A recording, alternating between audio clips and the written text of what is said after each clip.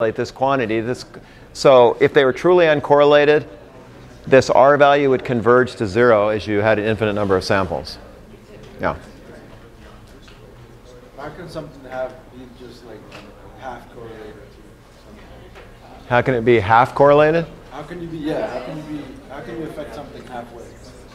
Well, I don't know if I'd say it was. I use the word strongly. Like this is weakly correlated. I would use the term.